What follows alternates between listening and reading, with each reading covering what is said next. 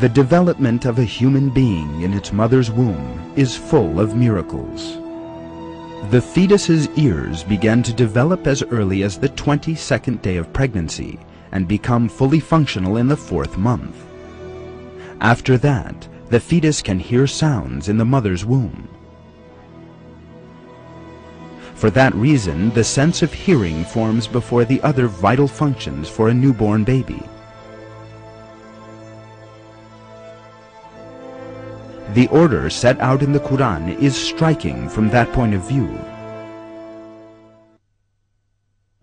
It is He who has created hearing, sight, and minds for you. What little thanks you show! God brought you out of your mother's wombs, knowing nothing at all, and gave you hearing, sight, and minds, so that perhaps you would show thanks.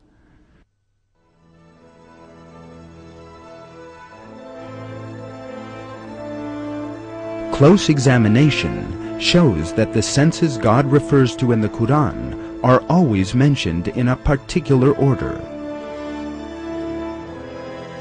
hearing, sight, and understanding. That is exactly the same order in which a baby's senses develop.